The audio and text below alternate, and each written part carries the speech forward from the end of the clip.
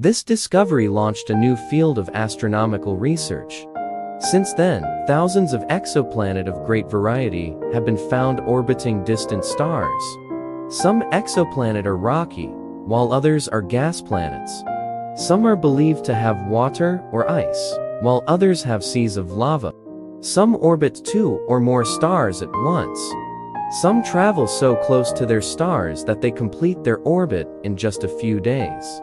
Some have very strange weather. One recently discovered exoplanet seems to have metallic clouds and rain made of liquid gemstones. In addition to exoplanets that orbit stars, there are also free-floating exoplanets, known as rogue planets, that travel around space unattached to any stars at all.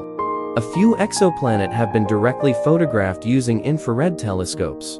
You can see the photographs and learn more about direct imaging of exoplanet. However, most of the images we have of exoplanet are not actual photographs, but artists' drawings. Scientists are often able to determine the size, mass, temperature, and composition of exoplanet. And with those details, they are able to estimate their appearance. These newly discovered planetary systems are very diverse and quite different from our own solar system. Every exoplanet discovery teaches us something new. The ongoing search for unknown worlds is exciting and full of promise for new discoveries. In the future, as more and more exoplanets are discovered and methods for detecting them advance, we will continue to learn more about how the universe works. Borrowing a name from the Three Bears story, in which things had to be just right to be useful, astronomers have been searching for a planet that is just right for life, the Goldilocks planet.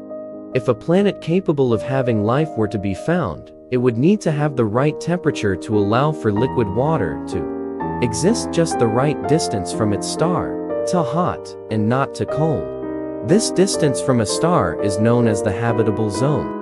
It would need to have just the right gases, such as carbon dioxide and oxygen, in just the right amounts, similar to the kind of atmosphere found on Earth. It would have to be just the right size, so as not to have too much gravity or too little.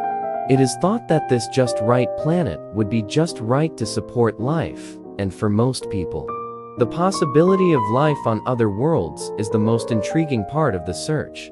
Learn more about the Goldilocks zone at NASA.